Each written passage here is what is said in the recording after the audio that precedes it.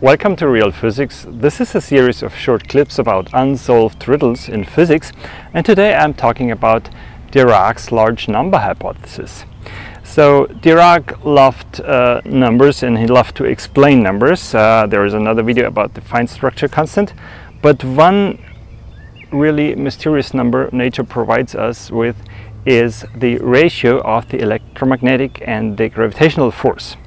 And if you look at the hydrogen atom, it's well known, the electric force here, but you can calculate also the gravitational attraction between an electron and proton, and it turns out that the electric force is much stronger. Okay, 2.27 10 to the 39. Okay, absurdly high number, almost 40 digits.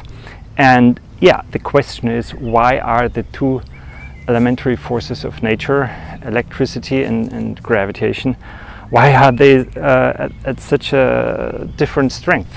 And Dirac was desperate because he couldn't explain it. He pondered over years over this question, and eventually, when in the 1930s the first mass and size estimates of the universe came out after the discovery of the Hubble redshift, then he realized, okay, let's look at the largest scale in the universe, which is the size of the universe, and the smallest scale, which is the size of the proton. And there we are, again, almost 40 digits in size difference. And he said this is a very intriguing coincidence, and there might be a deep connection between atomic physics and cosmology. But what most people don't know, there is even another coincidence.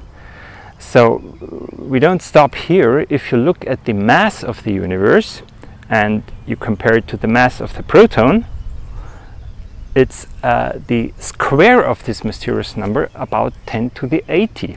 Okay, you might also say that the universe contains more or less 10 to the 80 particles, and it's independent because the mass of the elementary particles could be 1 million times higher. Okay, and there could be much less particles, 1 million less particles, and so the first coincidence will still hold, but the second not. Okay, so we have a very intriguing two coincidences, and I believe it's too much. It's not just a coincidence. There must be a relation. The problem is that if you believe in Dirac's coincidences, you have to throw away current models of cosmology, and so people don't really like it.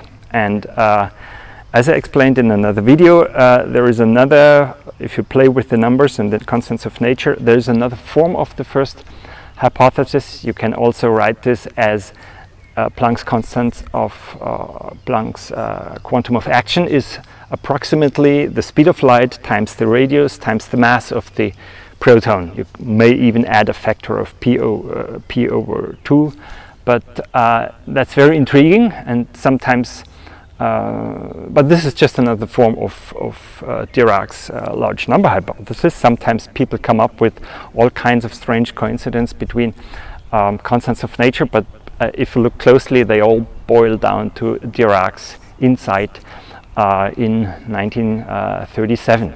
So that's really intriguing, and it continues to puzzle me.